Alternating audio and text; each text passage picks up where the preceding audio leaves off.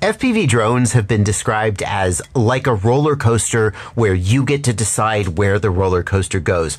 That is so right. You put the goggles on your face, you become the drone, and then you do things that you could never do with your body. You experience speed, you experience agility, you can go places, you can do tricks, you can... It is incredible. It's like those dreams where you're flying, except it's happening in real life. And the best part about FPV drones is that when you crash, unlike if you were riding a motorcycle or a skateboard, when you crash, you don't go to the hospital. You just lift up your goggles, you go get your drone, you open up your wallet, and you buy replacement parts for whatever you broke. And that is why you're watching this video today. I'm going to guess that if you're watching this video today, you already kind of understand what's so appealing about FPV drones. You want to get into FPV drones. But when the time comes to repair your FPV drone, you won't know how to do it. You see, you can buy pre-made FPV drones, and they're great. They're really good. They fly really good right up until you crash them. And then because you didn't build them, you don't know how to fix them. And so sooner or later, everybody in FPV is going to have the experience that I am trying to walk you through in this video. The experience of taking a pile of parts on the bench and building them into an FPV drone. That's what we're going to do today. I'm Joshua Bardwell, and you're going to learn something today. How to build an FPV drone. Let's do it. Here's last year's example of the quad that we're going to be building today. And I show you that because if I just showed you all these parts on the bench, that wouldn't be very exciting and inspiring. And you're going to need some excitement and inspiration to get through this, because this is going to be this isn't going to be a 10-minute, oh, we built a quadcopter, and I only show you the highlight. You know, like those recipes they show on TikTok where it's just like slap, slap, slap, slap, and then suddenly you've got a great 4-course meal. No, we're going to be showing you every step of the way. That's the point. You want that. That's why you're here. I'm going to make it as simple as I can and try to focus on just the right amount of background information so that when you're done, you have a sense of why you did the things you did. But there is a deep, deep well of information in the world of FPV. And there's going to be some things that I just say, do what I said because I said it, and we skip over it. Before we get into the actual content of this video, I need to tell you one more thing. This series is not going to be just one video. If I put all the information in this series in one video, it would be way too long and it would be difficult for you to find the specific information that you're looking for. So this series is going to be broken up into several videos. They are going to be in a playlist, and the playlist is linked down in the video description below. And usually when I say that, I think probably like 25% of people actually go to the video description and find the playlist and go look at it. But you should really do that, because otherwise you're going to finish this video and not really know where to go from there. So definitely do that. In addition, each of these videos is going to have chapter markers with timestamps. Those are going to be in the video description. As well, YouTube will place those in the timeline below the video. So if there's something I'm talking about and you're like, yeah, I know this part, you can go down to the timeline and look for the next chapter marker and find the part of the video that you want to be watching. Some of the videos in this series are going to apply to you and some are not. And the reason for that is that different people are going to be using different video transmitters. What's a video transmitter? If you don't know, we're going to talk about it. But we're going to be building this quadcopter with 3 different video transmitters, depending on which video system you decide to use. And so you will need to pay attention to the title of the videos, because some of them will say, only watch this video if you've got the analog video transmitter. Only watch this video if you've got the walk snail video transmitter or the DJI video transmitter. Enough said about that.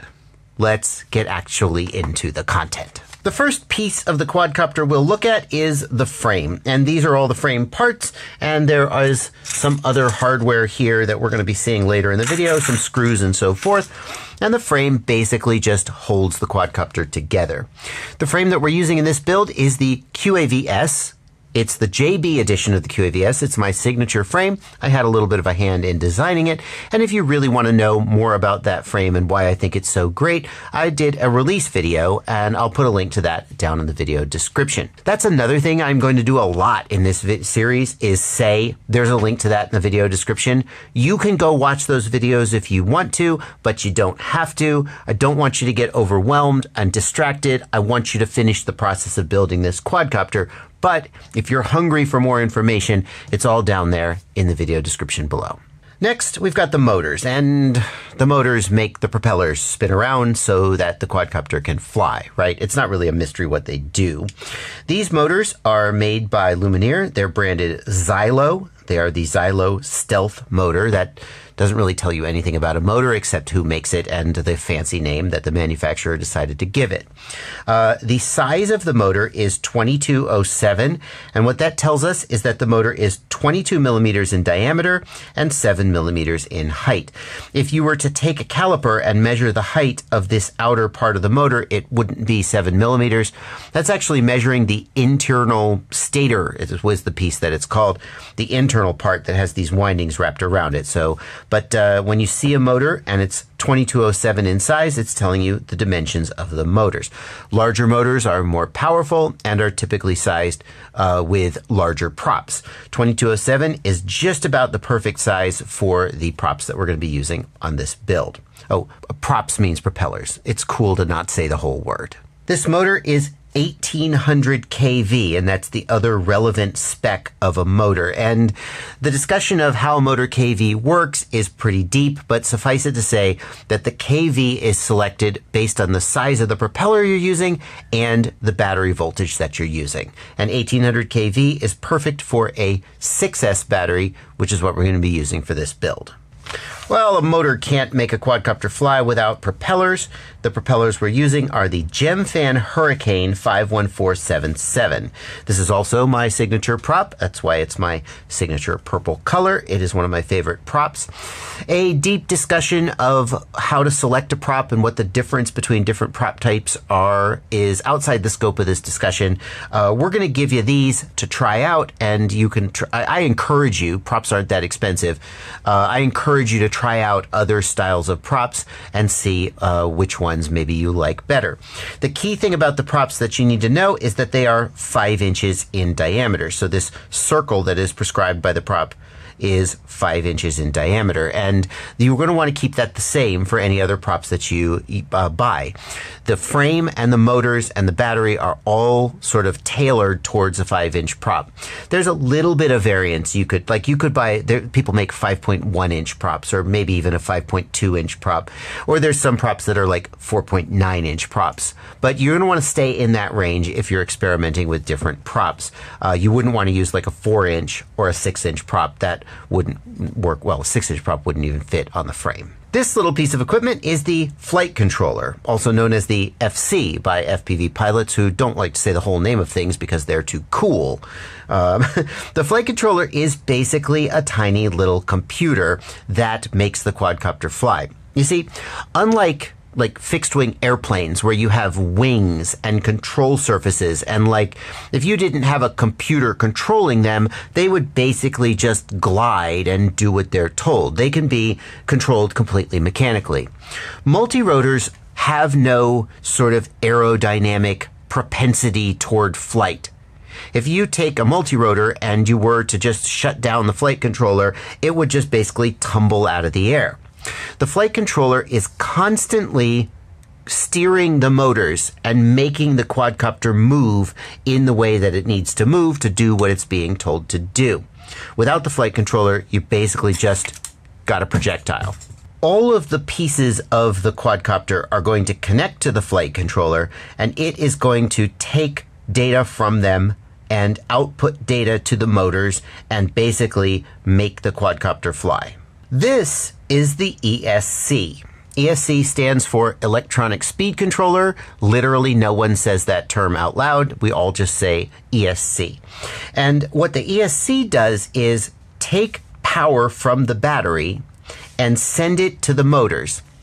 And unlike a DC brushed motor where simply passing current through the motor is enough to make it spin, these are brushless motors, if you know what that is. And brushless motors need the electricity to be sent to them in a very specific way, with very specific timing and in a very specific sequence. And the ESC's job is basically to make the motors spin, to send the electricity through the motors in the exact right way that makes the motors spin. Another way to think about the ESC is that the flight controller talks to the ESC to tell the ESC how fast each of the motors should be going, and then the ESC's job is to actually make the motors go that fast. Without an ESC, your motors wouldn't spin. What makes an FPV drone is that there's a camera on the drone and a video transmitter that transmits data from the camera to a set of goggles that you wear on your face, and that lets you basically see what the drone is experiencing. And it turns out there are several different video systems that you could be using to get that experience. They all do the same thing. They take data from a camera, they transmit that data wirelessly over to a set of goggles that you wear on your face. But the three systems that we're going to be building in this series are analog video, walk snail, and DJI. And this is not the place to go into a deep dive into the pros and cons and differences of what make you select each of those systems.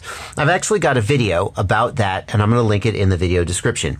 If you have not yet settled on a video system and you're trying to decide, or maybe you're flying analog today, which is kind of the budget choice, but you're thinking about upgrading to a high definition digital system, you should totally go watch that video. What that means is that at some point in this series, I'm going to say, if you're building the analog version, watch this video. If you're building the walk snail version, watch this video. And if you're building the DJI version, watch this video. And you're going to want to only watch the video that pertains to whichever video system you're using. And if you use a video system that isn't one of these three, I'm sorry, we're not going to be showing you how to do that, although perhaps with a little bit of ingenuity, you could figure it out. So these are the goggles that you might be using if you're using analog, walk snail, or DJI, but we're not providing those. You bought those separately. What comes with the kit is the camera and the video transmitter, because what comes with the kit is the stuff that goes in the quadcopter. So if you're building the analog quadcopter, your video transmitter is going to be the Zylostax 5G8, and your camera is going to be the Caddx Ratel. For walk snail, we're going to be using the Avatar HD VTX V2 and the Avatar HD Pro camera. This camera is really cool because it has extremely good low light sensitivity. You can fly this thing well into dusk and not even notice that it's getting dark. And for DJI, we're going to be using the DJI O3 Air unit, which is DJI's latest and greatest. In order to fly the quadcopter, you're going to need a controller. The controller will have joysticks and switches that you use to tell the quadcopter what you want it to do. The selection of a controller is actually pretty personal. Different people have different preferences for what kind of ergonomics they want. Some controllers are larger, some are smaller, some are more like video game controllers. And there's pros and cons to each, but for the sake of this video, we're just going to pick one and we're going to use it for the tutorial. And the one that we're going to pick is the Radiomaster Boxer. This one is actually my daily driver, and one reason we're picking it is that I actually think it's my favorite. So let's just use it since this is my build video. But that's not the only reason. I wouldn't pick it if it wasn't also a good choice for somebody building their first or second quadcopter. It is fairly reasonably priced. It is fairly full-featured, it's very well built, and I think the ergonomics are likely to work for a variety of people. This little piece of equipment is the receiver, and the receiver's job is to receive signals from the controller.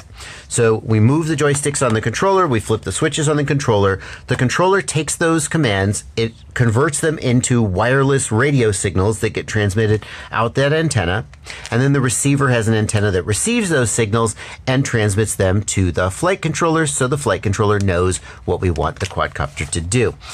One thing you need to know about a receiver and controller is that they need to be compatible with each other. So there are different types of receiver. It's kind of like talking about if you have a Windows PC or a Mac PC.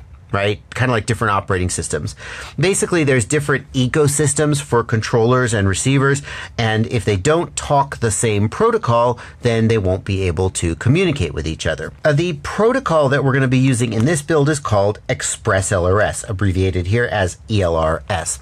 And without going into too much detail about all the different receiver protocols we could have selected, the reason we selected Express LRS is, number one, it's reasonably cheap. The hardware is not too expensive.